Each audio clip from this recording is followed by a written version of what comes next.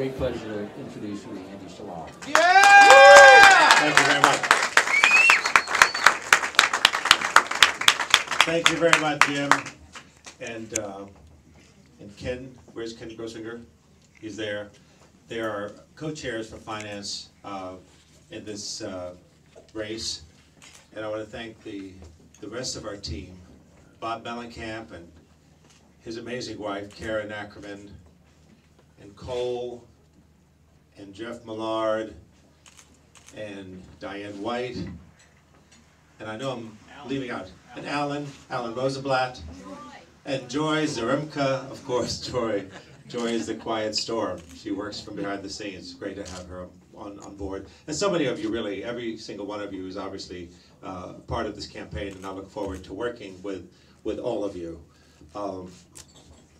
I'm running, and of course, well, the owner of this amazing place, Aman. Hello, Aman. How you doing?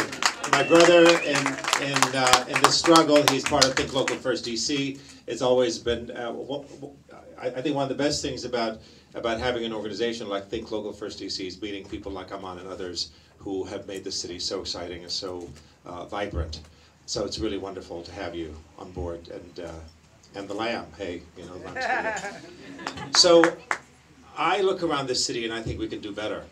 That's why I'm running for mayor. I'm running for mayor because I do see the city becoming more and more divided. It's like two separate, unequal cities, and I've been traveling all over and seeing that. I believe for too many, the dream has been deferred. The dream that all of us, I think, in this room have, a dream where a city where you can work, live, and prosper. This is the kind of city I dream about, and I hope it's the kind of city you all dream about as well. And I don't think we can realize this dream with the current crop of career politicians or business as usual. So that's why I'm running for mayor. As Jim said, I'm the owner of Busboys and Poets, and many of you know that Busboys and Poets was named after the great African-American poet Langston Hughes, who lived here in the early part of the 20th century and was known as the great poet of the Harlem Renaissance. And I think it's time for a DC Renaissance and new leadership, don't you? Yes. Yeah. I think, again, I think we could do so much better. We can't have a great city when 1 out of 3 children in this city is going without. You know, kids that live in poverty have 1 in 20 chance of succeeding. They have far more chances of drug addiction, far more chances of psychological trauma and disease. And they're sure to end up somewhere in prison, somewhere along the way. That's not a good thing for the city. I think we can do better, don't you?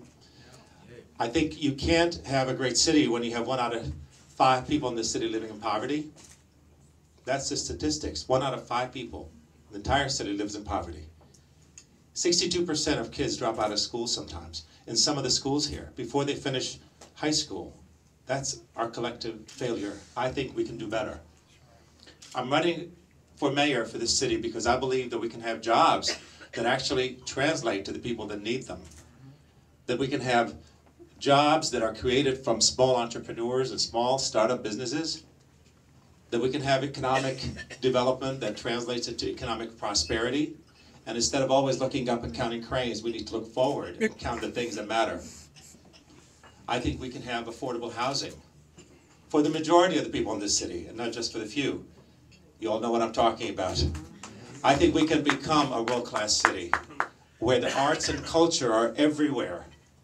Dollar for dollar, arts and culture bring more economic development than anything else. I know that. We need to have a great city by tackling the very issue of poverty. And instead of going out every Thanksgiving and handing out turkeys, we have to ask, why do we have to do that every year? Yep. And why are the same people coming back and standing in line again and again? There's something wrong with this picture. I really think we can do better. I think we can do better.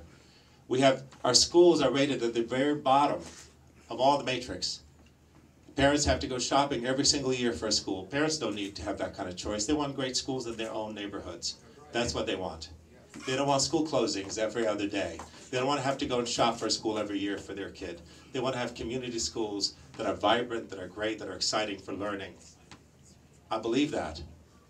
We've gone from the Bush era of No Child Left Behind to the Re-era of No Kid Left Untested to the current era of no teacher left unstressed. And I've been talking to a lot of teachers, and they are stressed to the max, and you can't teach when you're living in fear and insecurity for your job. That's right.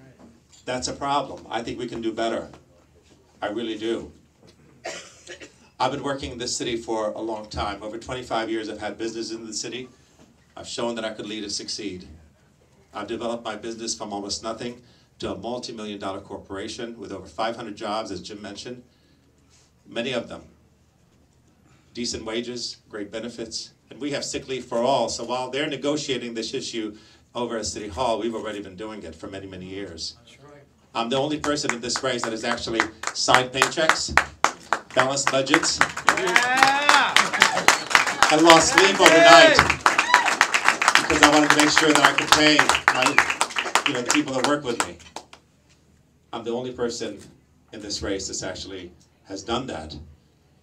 I was one of the founders of Think Local First DC. Many of you are members of that here. It's the largest local independent business association. It's great. It's been wonderful. Where's Stacy? Why isn't Stacy here? That's what I need to know. All right? This is really exciting. We're at an exciting time. I was one of the ones that led the charge to get all kinds of wind energy in all kinds of places here in this city. That was great. We started out with a couple of restaurants. We ended up with 26 restaurants, and now there are a gazillion places that have wind energy. Suddenly it's cool and hip. I think in this election, it's a pretty clear choice. I'm the only person that will tackle these issues of race and inequality. It's an important issue. It's the issue of our time, I think. In this race, you have a choice between electing career politicians that need a job, or someone like me with a vision really to unite the city, to bring it together, to embrace this diversity and the strength of it, to make it an exciting city. I want Washington, D.C. to not just be the capital of this country, but the capital of the quality of life of this country. We can do better. This is a great city, and we have to embrace our greatness. I want the city to be a place where the arts are vibrant and exciting, where communities are diverse and loving, where streets are clean and safe, where schools are second to none. I won't stop doing that. I won't stop realizing this dream, because I think this has been a dream that's been deferred for too long, and we can't defer it for another year, for another election, or for another generation. I look forward to working with all of you to make this dream possible. Thank you.